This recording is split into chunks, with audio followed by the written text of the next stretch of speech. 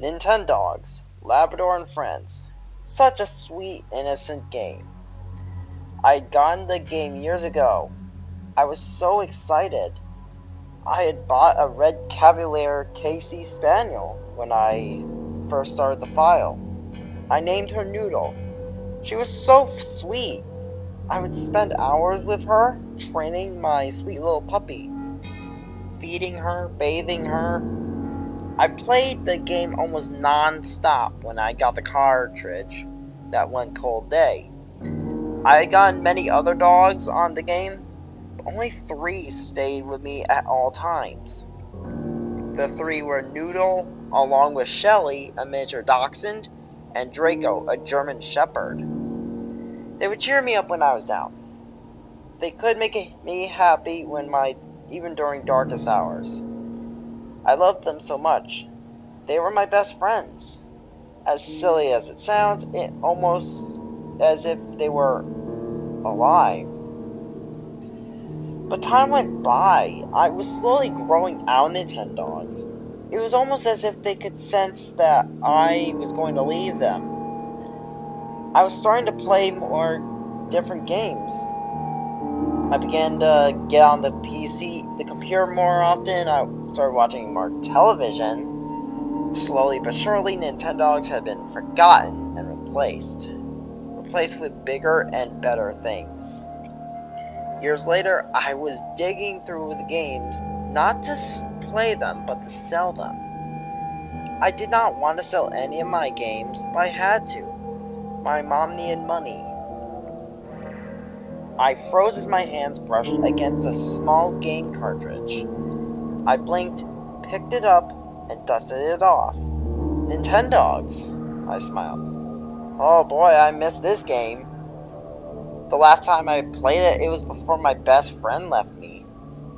I stood up, holding the cartridge. My mom was out of the house at the time, so I was free to play it. I grabbed my Nintendo DSi, sat down in my bed. I pushed a small cartridge into the system. A small clicking sound echoed throughout the room. I stared at the startup icon, however. It looked odd. There was no cute little lab puppy on it. It was just a completely red screen. I shrugged it off, just an error. Nothing too major. I tapped the screen and watched the icon disappear as it fades out into the game. It showed the normal Nintendo logo against the white screen like usual. But the writing on the bottom half with the trademarking was gone. Was this normal? Yes, it had to be. It was just my mind playing tricks on me. But instead of a normal happy bark welcoming me, it was just silence. My eyes widened at what I saw. Instead of seeing a normal happy beach scene, the sand was covered with bones and internal organs of what looked like to be other dogs. The sky was blood red, and more bones and other severed body parts scoured the ocean, making it blood red also.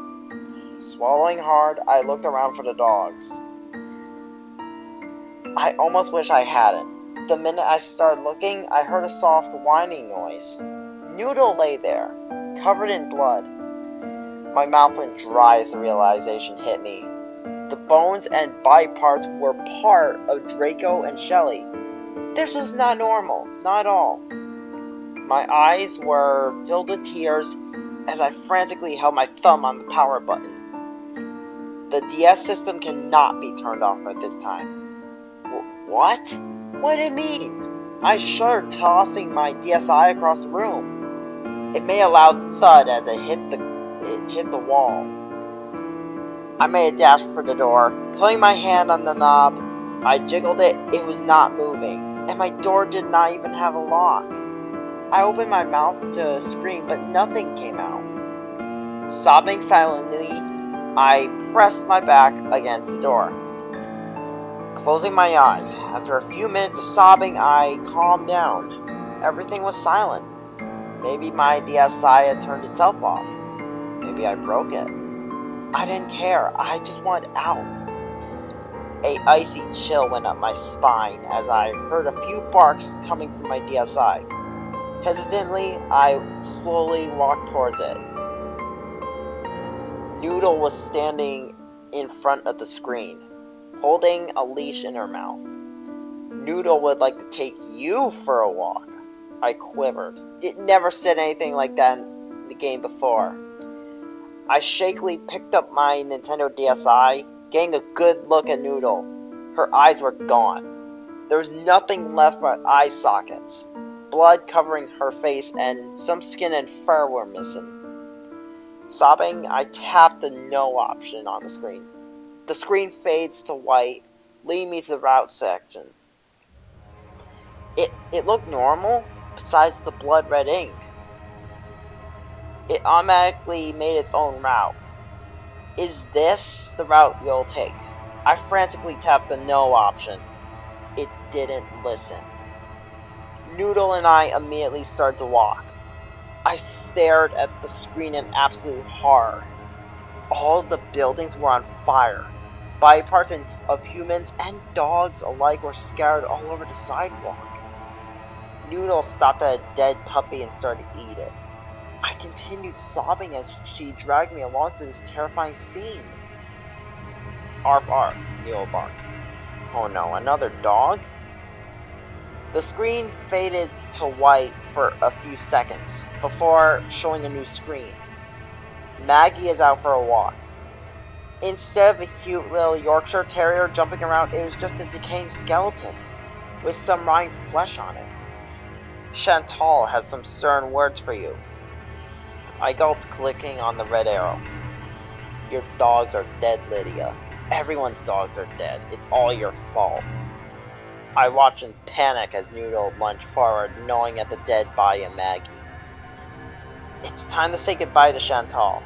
Noodle doesn't seem to like Maggie very much.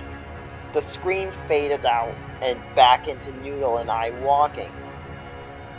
After a few minutes of walking, she barked once, running out of sight. She came back with a white and red present. Noodle must have found something. She's bringing it to you. You got a dog skull. Noodle excitedly pawed at the screen.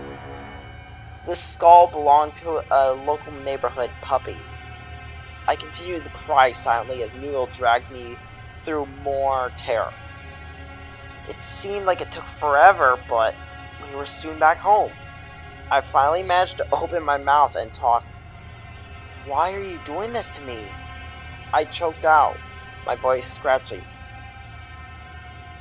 Noodle looked up at the screen. Noodle has waited 3 years for you to come back. I gulped. But you never came back. Suddenly, what was left of Noodle's fur and skin slowly started to melt off. I'll make you suffer. Soon it was just a skeleton left. Just like I did. And just like that, the skeleton collapsed to the ground. My DSi turned off. Sobbing hysterically, I ripped the game out of my system, went outside my house, and lit it on fire. Suddenly, I heard some demonic barking, and then I ran inside, freaking scared. I never wanted to play Nintendogs again. Just because that hideous game ruined my love for Nintendogs. Anyways, who the hell made this game? Neighbors claim to have heard the demonic barking sound as well. Did this game become real? I told the police about this game, and they felt bad for me. 2 weeks later, the police discovered that the game was created by a serial killer of some sort. Maybe it was, maybe it wasn't. Nothing more, nothing less.